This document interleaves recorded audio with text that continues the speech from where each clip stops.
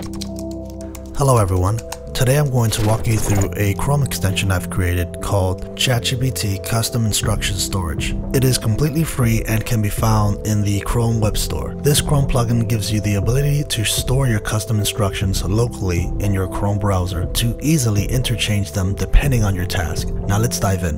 Head over to chat.openai.com. Now to access the custom instructions menu for ChatGPT, you can simply click on your account and click on custom instructions, or you can just use the shortcut keys Control, Shift, and I. Now with the custom instructions page open, you will see a drop-down menu has been added to both the custom instruction boxes. If we click on the Add a Prompt button, this will open up the option to store your prompt. First, we give it a name, and then we provide the prompt that we would like to store. Since I would like to save this prompt in the first box labeled "What would you like ChatGPT to know about you to provide better responses?" let's scroll down and select that option. Now let's click on Save. Now if we scroll back up to the first box, we can click on the Select a Stored Prompt option and select the prompt we just stored. Now let's do the same for the second box. Click on Add Prompt again. Here's a quick pro tip. If you see a search history come up once you click on a box, you can just simply hover your mouse over the word and then hold the Control Shift and press the delete key, and this will delete the word from your history. Now let's provide the name, and let's also provide the prompt. Now we're going to select the proper category, and now let's click on Save. Now let's scroll up to the second instruction box and select the drop down menu, and let's select the prompt we just added and click on Save.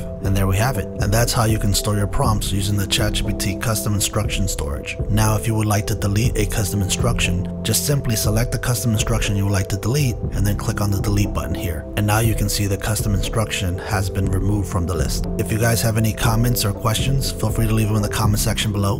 And if you like this kind of content, like, share, and subscribe. Until next time.